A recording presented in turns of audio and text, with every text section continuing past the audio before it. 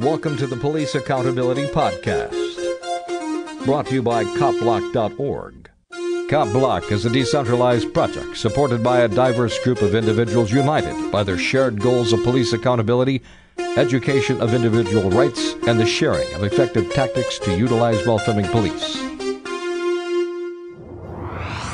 From sunny Phoenix, Arizona, this is your CopBlock News for the week. The Washington Post reports that a settlement has been reached over a kidnapping plot that took place in 2000.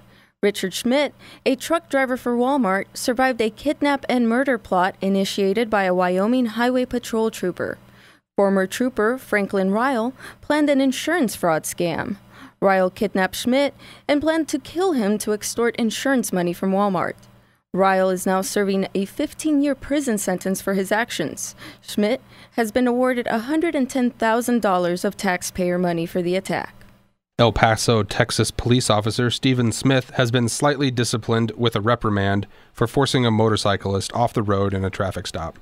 Smith claimed he lost his cool because his new police cruiser got scuffed when he forced the man off the road. After researching the allegations, KTSM News uncovered 11 other complaints and allegations against Officer Smith, including one where the city of El Paso was forced to pay for Smith's mistakes by handing over $15,000 to a plaintiff. The Advocate reports that a police cruiser ended up submerged in a lake after two unidentified officers lost control of the vehicle at a party. The pair of Louisiana deputies were joyriding their cruiser while in attendance at a party at another deputy's home. It is not exactly known how the car ended up in the lake, but witnesses confirmed that the accused deputies were doing donuts in a field and taking turns behind the wheel. A settlement was reached in a suit alleging the police harassment and abuse led to a premature birth of a child. Michael Palmer and Amber Ballard filed the lawsuit in Mobile's federal court in 2008. They accused Crawford of repeatedly stopping and harassing Michael Palmer at work and other locations. The suit not only alleged that Officer Jason Crawford of Alabama pushed the woman around and shoved on her stomach, but also searched her in a sexual manner, including rubbing her underwear with his fingers. While the officer does not admit to any wrongdoing, the plaintiff in the case, according to AL.com, is very satisfied with the results.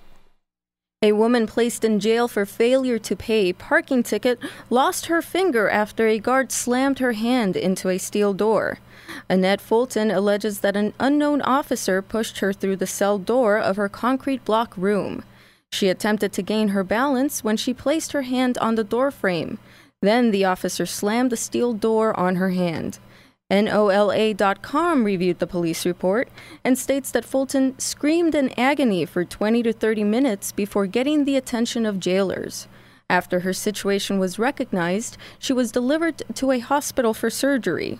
Fulton claims that the police did not use sirens during the trip and were in no hurry to get her to the hospital. Whitley County, Kentucky Sheriff Lawrence Hodge has been charged with 21 felonies. A local grand jury has charged that Hodge stole hundreds of thousands of dollars in public money during his 2 terms in office. Of the charges, 18 revolve around abuse of trust, and 3 claim the sheriff tampered with evidence. The evidence tampering charges arise from the allegations that Hodge took 12 firearms from the evidence locker and added them to his private firearm collection. The Lexington Herald Leader has examined the grand jury indictment and reports that the sheriff was writing checks to himself from a slush fund used to conduct drug buying stings. This CopBlock report was brought to you with the help of InjusticeEverywhere.com. For these and other shocking stories of cops behaving badly, visit copblock.org. This is Zoe. And this is Nick. Please stay tuned for a message from our sponsor and keep it right here on LRN.FM for more liberty-oriented programming.